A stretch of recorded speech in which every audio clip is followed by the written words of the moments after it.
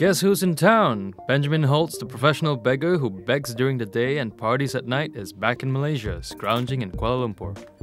His Facebook page says he earlier left Malaysia on March 15 for a holiday in Vietnam. He was spotted begging from cars stopping at a traffic light along Jalan Dewan Bahasa this week.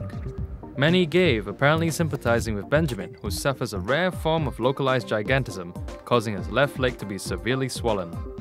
A worldwide traveling beggar, Benjamin brags on his Facebook page about staying in expensive hotels, drinking in bars and hiring prostitutes. His latest Facebook posts say he'll be going back to Thailand after this. Begging is an offence under the Minor Offences Act, and the Kuala Lumpur police are looking into the issue.